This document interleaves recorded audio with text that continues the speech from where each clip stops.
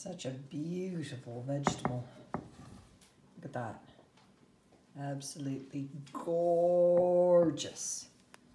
And I'm gonna bake it in butter and make it scrumdiddlyumptious. Okay, so I've been told this is called a delicata squash. I've never grown one myself. Susan, my friend Susan, dropped me off this. So what I'm doing is I'm gutting it. And then I'm gonna put it in this tray. And then I will put butter in that and salt and pepper. And so this, you can see the seed is in here. And they're called delicata. Maybe I'm already repeating myself. My head's fried anyway. But I'm gonna bake the squash at any rate. And we're having little upsets. Yeah, everybody's stepping on everybody. Life at the foot of the Aga. Isn't that right? Okay, I'm gonna keep doing this and I'll show you what it looks like when I put it in the oven. So I've prepped everything.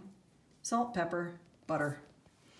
And open the baking oven, top right, and put this sucker in there.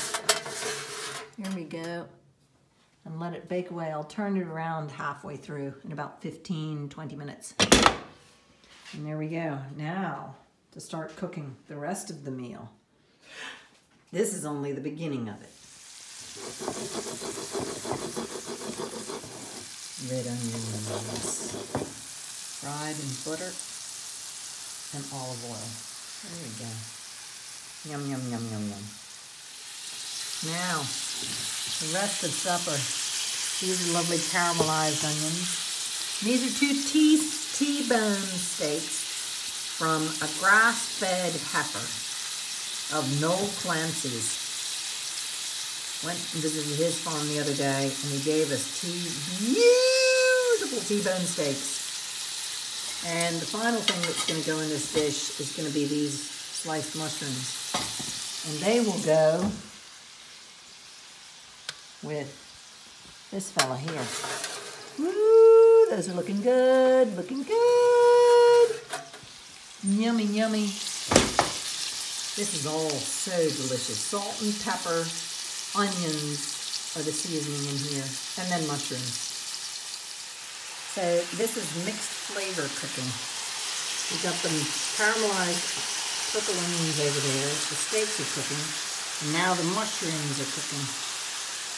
So I like mixing and melding my flavors. And there's loads of butter, salt, pepper, and a touch of olive oil in that. God, this meal is going to be so good. Now, here's this delicious squash. And you see if it's ripe, not ripe, if it's cooked. Oh, that's beautifully cooked. The knife goes in beautifully easily.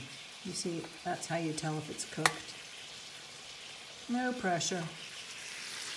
And that's going like billy. Oh, yummy, yummy, yummy. Oh, this is going to be deadly. Yummy.